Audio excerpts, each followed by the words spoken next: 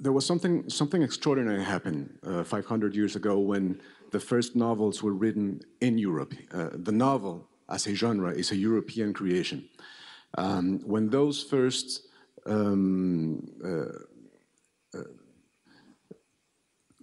characters appeared in novels by Miguel de Cervantes, by an anonymous writer who wrote Lazarillo de Tormes, a small Spanish novel, something extraordinary happened in Europe.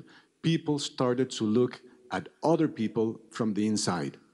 For the first time, I think, a degree of empathy towards the other began being experienced by European citizens. And this is extraordinary. The impact of this on our societies is extraordinary.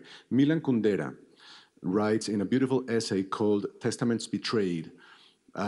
He writes that Europe is used to think about itself as the inventors of human rights.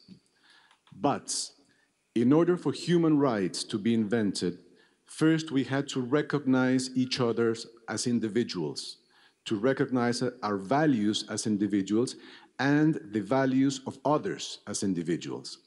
And this, Kundera said, is the consequence of European arts in general, but in particular the art of the novel, that teaches us to be curious about each other, to try to look inside each other and to try to understand lives not our own. This immense shift in perspective is due to the art of the novel, a particularly European art. And I'm very proud to be here defending this idea that this thing I do for a living, writing novels, is one of the most complex attempts we can make as human beings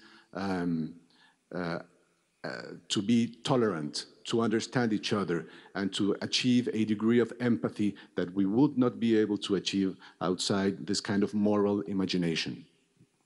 Thank you. It's nice to hear from a non-European that how we are as European, what our history is and the novels. And thank you. I think you were doing all right.